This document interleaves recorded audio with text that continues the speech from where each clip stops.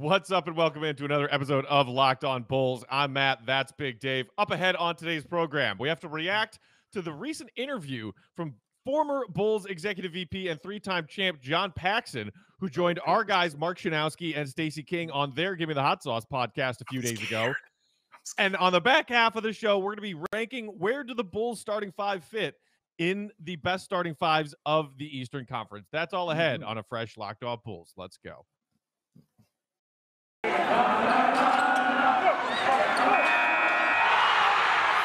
You are Locked On Bulls, your daily podcast on the Chicago Bulls, part of the Locked On Podcast Network, your team every day. Here are your hosts, Matt Peck and Big Dave Watson.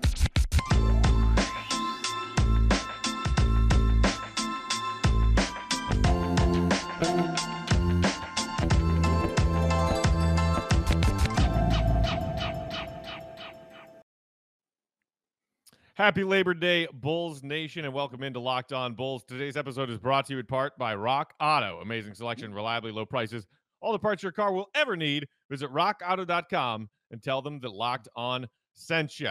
I'm Matt Peck. You can follow me on at Bulls_Peck on Twitter. You can follow my co-host Big Dave at BAWL, B-A-W-L Sports. You can follow us at Locked On Bulls. Shoot us a text or leave us a voicemail at 331-979-1369. Or you can also email us, lockedoutbulls@gmail.com. Big Dave, how was your Labor Day weekend? As you can see, I'm rocking a tank. I'm still up at the lake living life. How are you, my friend? I am beautiful. I don't think I'm more beautiful than how you feel because you wear it on your face and your body. All of your emotions, Matt, you wear it on yourself. So when I see you like this, it just makes me feel even better, man. And I just feel very happy that you're happy, sir. I really am. Well, I'm glad that we enjoyed that briefly because I'm about to get really mad for a dumb reason. And that is, I listened to an interview with former Bulls VP of basketball ops, John Paxson, who joined our guys, Schanowski and Stacey King. Shout out. And a few different things that I want to touch on, Big Dave, and I'm very curious to get your thoughts as well. I think a lot of Bulls fans were very curious to see what Pax had to say, because basically this is the first time he's spoken publicly since making this big front office overhaul and giving up his seat at the head of the table. So clearly he has a lot of optimism about where this organization is headed. But let's start here, Big Dave, because a lot of Bulls fans are focusing on this one quote in particular. Okay. In the last 3 to 4 years, I realized, and I relayed this information to Jerry and Michael, we had become stale, and I knew that. The fact that we made the decision to look outside the organization, one of Jerry's great qualities, and Michael the same way, they're loyal. They just are, and it's a wonderful thing, and we're very lucky we have ownership like that. But I always felt like it was my responsibility to be honest in terms of where I thought we were. I just felt at times there was a comfortability in how we were doing things, and maybe we were not looking at other ways to approach this thing. So the last year and a half since we made the changes, it's been new life in the organization, and it was needed. End quote, John Paxson. Big Dave, what are your thoughts when you hear that? Yeah, I want to start this by saying I'm not going to spend a lot of time talking because I'm here for other reason everybody else is here, and that's to watch Matthew Pett lose his damn mind. It's definitely some revisionist history on Paxson's part. Changing a few things right there. Saying but not doing. You know what I'm saying? Like I get you. We it feels like we were all saying these things, but y'all were telling them, no, it's cool, everything's great. You know, we need talking about you're wrong. You know, doing little petty kind of things. You know what I mean, behind the scenes and stuff like that. And it took basically the All-Star game to put it on the national level of the ineptitude that was going on here in Chicago for the changes to truly, honestly be made. But man, that's, I'm going to be a little nicer about it because I'm going to save all that for Peck. But yeah, it was definitely some revisionist history from John Paxson, who I definitely got love for. I don't dislike Pax as much as I dislike Gar Forman. I'll say that. But you can't get on there and, change history a little bit. You know what I mean? He changed some things. You know what I mean? Like, he's tried to slide it in there. Like, he was saying little other stuff that I'm sure you'll get into, Matt, that I had an issue with.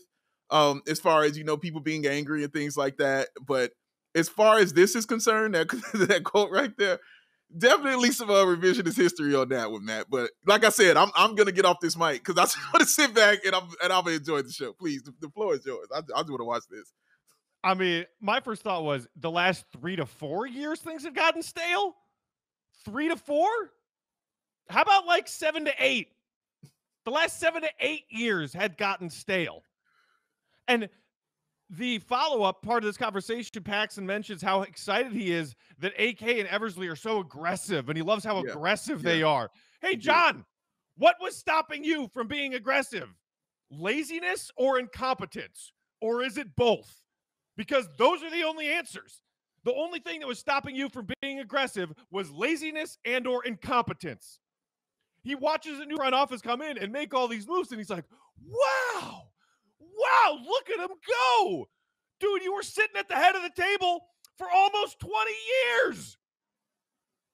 What did you do? What did you do? Nothing.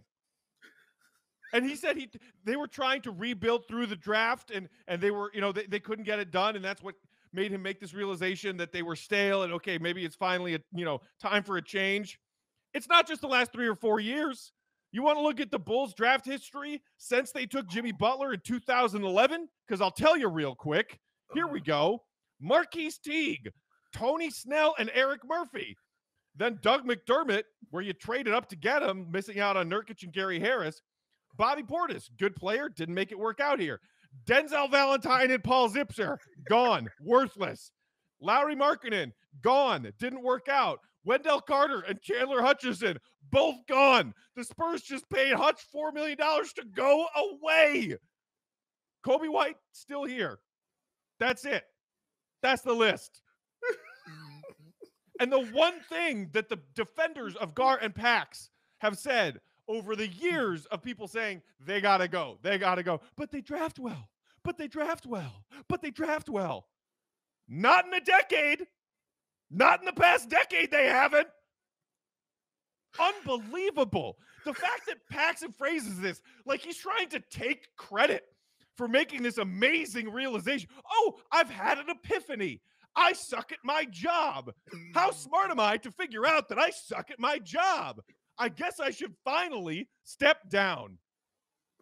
Unbelievable. Ooh. Oh, my God, that was worth it. Let me inject something Matt doesn't want to inject here, and that's something positive. Here's what I did like about the interview, and it's what I've always liked about Pax is when he talked about the playing days of the first 3 championships. I like the behind-the-scenes stuff. I enjoyed it, Matt. I did. I love the behind-the-scenes stuff. I love the story that when Phil Jackson called him and basically told him, I don't think you can play defense. I think you're trash. He basically challenged him. And John Paxson took that personally, as Michael Jordan so famously has said. I love the fact that he was like, listen, I was just trying to stay in the league. I was just trying to fight and scrap. I love the fact they talked about Mark Schanowski hinted towards, you might be seen, some people might see you as just a calm dude, but, you really are a bulldog kind of guy. And you guy who yells that we kind of saw that, later on with Scott Skiles. We saw that come out, and Vinny Del Negro, for goodness sakes. We saw that come out later, and that fire that came out of him. So I like that aspect of it. Hearing John Paxson kind of talk about that and wax poetically about those championship years and what that kind of meant and those behind-the-scenes stories. What I didn't like is basically what Pat said. He did some really good things. I mean, I had a lot of love for Paxson, the baby bulls that he had. Sure. I love the fact that he talked about the Antonio Davis trade, because that's kind of what I talk about when I talk about how I want a goon for this team. How he went out and got Antonio Davis and got a goon and kind of changed the culture of how teams come in and can't really push us around kind of thing. I like that aspect. I even like that little part, Matt, that he said about AK is kind of got some goon in him, and he likes, going and pushing people around. I like that kind of stuff that he was saying there. But man, when he started talking about, guys are just angry and like, I get it. And you're right. They're angry and they're mad. But to absolve yourself from that situation and to act like people are just angry for no reason, like there isn't plenty of ammunition behind it as to why they were mad at what was going on with the organization. When you continually are, lied to and told, half truths. And, you kind of do behind the scenes kind of things. Fans see that, media people see that, and they're like, these guys are lying to us. So that's what I took issue with. I also took issue with the Joakim Noah story. I didn't like that either. When he was like, yeah, well, when you told Jerry we want to draft this guy, talking about his hair. I was like, see, this is why we didn't win. Like, stuff like that is what gets on my nerves. This is the NBA. You know who I accept that from? The New York Yankees, because they have 27 championships. I accept that from the New York Yankees. The Bulls, who are just rebuilding and trying to get back to something, you're like, we got to do something about his hair. They actually had a conversation with him about his hair. I was like, man, dude, the team with Dennis Rodman? This is what we talking about? So, yeah, I took issue with that also.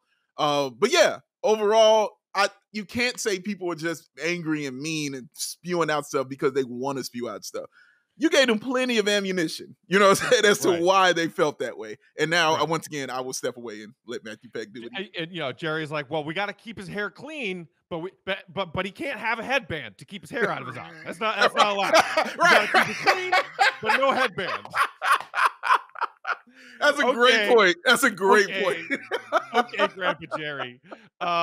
Look, I'm glad that you brought up the stuff about John complaining about the coverage of the team and what people said over the course of their tenure, because I have some thoughts on that as well, as you might have imagined. Before we do that, though, I want to take a quick break to tell you all that today's episode is brought to you by StatHero. NFL season kicks off in just a few days. The first game's on Thursday, Bucks Cowboys. Did you know that 85% of people who play daily fantasy sports lose? Honestly, is it really that surprising? The game is rigged against you. You're playing against thousands of other lineups, not to mention experts who have more tools and more time. They make algorithms about this stuff, so you don't stand a chance. Introducing StatHero. It's the first ever daily fantasy sportsbook that puts a player in control and winning within reach. Here's how it works. StatHero shows you their lineups and dares you to beat them. It's you versus the house in a head-to-head fantasy matchup. You name your stakes, and winner takes all. You have the advantage. StatHero is showing you their lineups ahead of time. No other sports betting sites do that. You're in control. StatHero is DFS the way it was meant to be, one-on-one. Play StatHero now and change the odds. So here's what you do. Go to stathero.com/lockedon and sign up for free right now. You can get 3 times back on your first play. They're giving you a 300% match. That's unheard of. Wow. So go to stathero.com/lockedon. Again, that's stathero.com/lockedon and place some bets for the first week of the NFL season, baby. Let's go. Woo! It's about that time. And when it gets close to that time, guys, you get a little tense. You get a little sweaty. You start dripping a little bit. But now you don't have to worry about that. Why? Because the sweat block is here. It is here for you. This will stop it all. You want to know why Matt is comfortable wearing the tank today? Bow, right there. Sweat block in your face. Doctor created. Doctor recommended. It works up to 7 days per use. I'm talking about when I put it on a few days ago. Trust me, I've been dry as a bone for a few days now, man. It's been awesome. They have the dry shirt guarantee. If Sweat Block doesn't keep you dry, you get your money back. And you can take that money that you get back and then go ahead to StatHero and use it. But guess what? You won't have to, but because it works. But they give you a guarantee, which is truly, truly awesome. It is a bestseller on Amazon for the past 10 years, guys. Over 13,000 positive reviews. And it's manufactured right here in the good old US of A. You can wear what you want to wear, man. Like Matt's got the tank top on. It's your little secret to confidence. And when you go out of town, when you're going on a trip, or you heading up to Peck Manor, you go ahead and you put that in your toiletry bag, baby. You slide that in there, and it'll be your little secret. People want to know why you're so dry and so cool, because you got on the Sweat Block. So I know what you're saying. You want to know how I get this. This is what you do. You head to sweatblock.com. And guess what? Just for going there, use that promo code LOCKEDON, and you'll get 20% off at sweatblock.com. And use that promo code LOCKEDON, or you can go to Amazon, or you can go to CVS. So there's no reason to not be dry. Go ahead and be cool and be dry. Sweat Block. Stay dry. All right, carrying on with our conversation about John Paxson's conversation with our guys, Mark and Stacey. You had brought up, Big Dave, some of John's complaints about the way the team had been covered and the amount of negativity that was out there. What I thought was interesting is the way he phrased it, the way he kind of shaped it to say, nowadays, there are all these platforms out there for people to say whatever they want about the team. And I think what the subtext there was people on Twitter and people with blogs and people with podcasts that cover this team on a daily basis. Yeah. The content is out there because this fan base is rabid and demands it. And that's why you and I are here. That is why you and I are here. We are a voice for the fans. He also talks about how I don't like listening to talk radio anymore. I used to once in a while, but now I haven't listened in 4 or 5 years because it's so negative. It's so negative. Guess what? Sports talk radio is supposed to be a voice for the fans. Correct. And for the last 5 years of your job, people were calling into Chicago Sports Talk Radio to say, hey, these guys suck and should probably leave now. The last few times John Paxson actually went on and gave his time to a talk radio show or a pie or whatever else, he was very, very defensive and very guarded. That one in particular he did with our guys at the Score. Shout out, I believe it was Danny Parkins in the afternoon. Yeah. And John Paxson said, I feel like these interviews are starting to feel like interrogations. And it was like, wow, here's somebody with some pretty thin skin. Because everybody's calling you out for being washed up and you're not doing your job anymore as well as you should. And the stuff about now there are so many platforms that people can say whatever they want. Yeah, guess what, John? It's the new world of social media, and this is how sports fans digest their content. And we're here. Now, a few times over our Bulls Outsiders years, we were lucky enough to get into the media room before, during, and after Bulls games. Yeah. But that was not a commonality. And back when John took this job in 2003, the Bulls were still a very strict, very stingy organization, still are, when it comes to who they grant media access to and credentials to. So instead of John having 4 or 5 beat writers in his locker room and in their media room, and only maybe one of them being brave enough to call them out for being bad at their jobs in the public and in the media, now he's like, oh my God, I'm getting arrows from every direction because there's podcasts and blogs and radio and everybody hates me. Well, duh. I'm sorry. But if you can't stand the heat, then get out of the bleeping kitchen. And don't take 4 or 5 years to make up your mind that you can't stand the heat and you're not a good chef, and then try to take credit for leaving after complaining that people were too mean to you while you were failing to make something happen in that kitchen. Man, get out of here with that bullshit. Yeah, as much as it pains me to agree with Matt, yes. I have to agree with Matt. Like, this is the truth of it. I'm not wrong, Walter. I'm just an asshole. Yeah, exactly. It's I just don't like the accepting of what you kind of did, you know, and what you laid out there and what you messed up and why people, like, I took it as very dismissive of podcasters, of bloggers, of people like that. I took it as very dismissive to say, and it felt like to me, and maybe he didn't mean it this way, but it just felt like he was saying, y'all don't know what you're talking about. You just regular old fans who, you know, come here, gone tomorrow. You know what I mean? Like, you just show up in the first quarter, leave in the third, and you just want to write something negative about us. You don't know what you like. You don't know what you're looking at. You don't know what you're watching. It's pretty insulting, isn't it?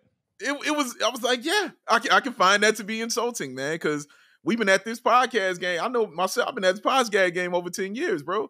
Like, Matt's been doing his thing for a very long time. Like, I know a lot of podcasters and bloggers and writers who have been at this, who don't have those names like that, but who have been at this for a very long time, and who seek credibility, who seek respect, who are not out here just for fame and to be a talking head so they could be on television just saying something negative about this team. No, they really look at what they're seeing, and they're looking at the product, and they're getting the same information that everybody else is getting, and then they are giving their views and opinions on it intelligently, logically. Now, I'm not going to sit here and say, like, there are some sites that I think are just way ridiculously negative for no reason at all. Like, just look for the negative of it. Like, period. This is what I'm going to be mad. But to act like they didn't have a reason, and it just came out of nowhere. Like, it didn't make any sense. Why are you mad? Why are you upset? Get out of here. You shouldn't be angry at this.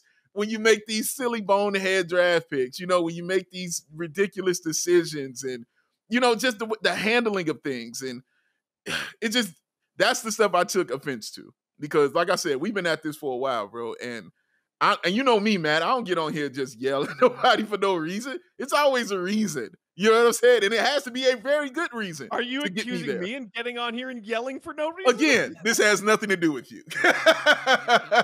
And no, I would never accuse you get on here yelling for no reason. But Matt gets on here and yells. It's definitely a reason. It's definitely a reason, okay? But no, for myself, like, it takes a lot for that to come up out of me, to be upset and angry. I mean, we saw the bonehead coach that was up in here the last time. We saw it. He stood by it and acted like he knew what he was doing. When clearly, you no idea what he was doing, because you thought the team just needed some toughness and stuff like that. The team needed some coaching. Like, the guys needed some coaching, man. And the virus that he ended up being, for this team, I thought was the final straw. And honestly, to wrap this up for myself, I'm very glad that all of that happened, because I don't think we'd be where we are now without what happened then.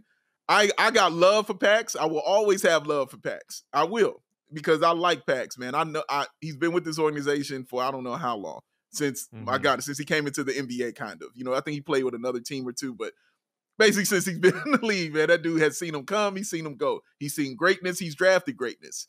But the mistakes you cannot absolve yourself from, because you just want them absolved. You have to honor that. You have to accept that too. I'll end on this. He stated repeatedly, John Paxson did, that he was happy for Bulls fans with these aggressive and exciting changes that we've seen in this offseason. Yeah. He kept saying, I'm so happy for our fan base. I'm sorry, but you don't get to be happy for us. Damn. You don't get that, John. You're not allowed to be a part of this happy party, because this happy party is only happening because you finally left.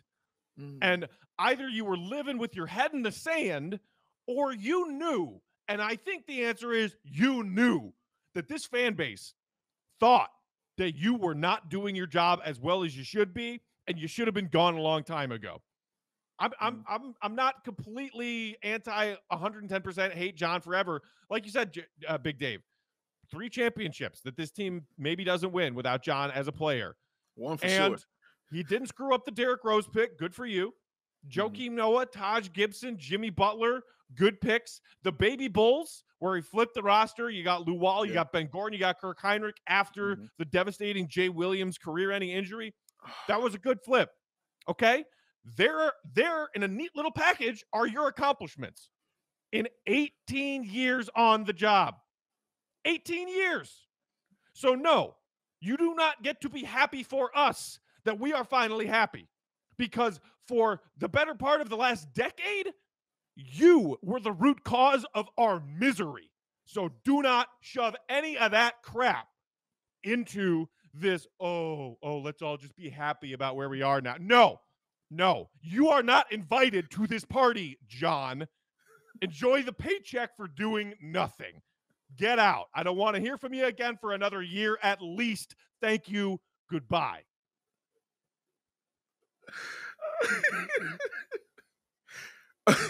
One more thing I want to say. So happy for our fans. One more thing I do want to say. I saw him deal with something I'd never seen the GM deal with, and that's 2 devastating injuries to both your franchise players.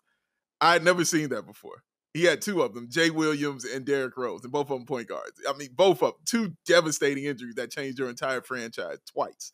That's hard to do. That's tough. I just want to say that. Did John Paxson fail to hire the right people that could tell Derrick Rose how to properly take care of his body? Is a part of the Derrick Rose injury that bankrupted this franchise's basketball success partly on John Paxson? Because, the answer is you bet it is. Next. Ball didn't go in the hoop, Dave. Ball didn't go in the hoop. All right. This is everything I wanted. we are going to get to our conversation about ranking this the top starting 5s in the Eastern Conference. Man. Before we do that, Big Dave, we got to give the people what they want. And what they want is some ad reads. Why? I don't know, but I'm going to give it to them.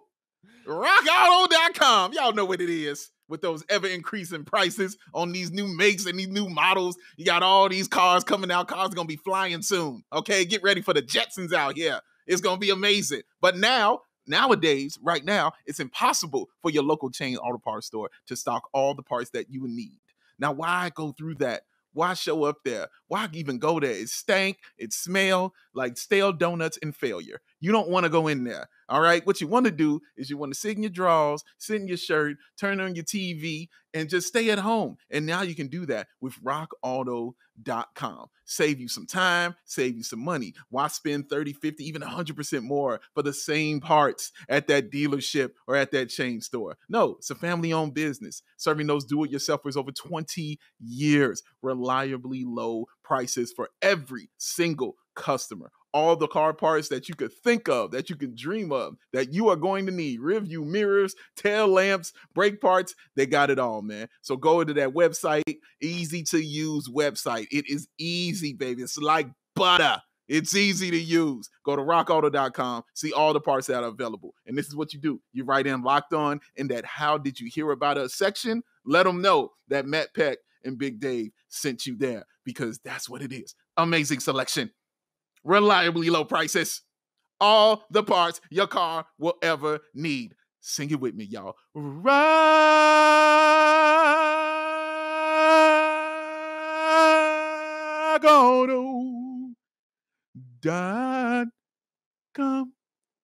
Splash.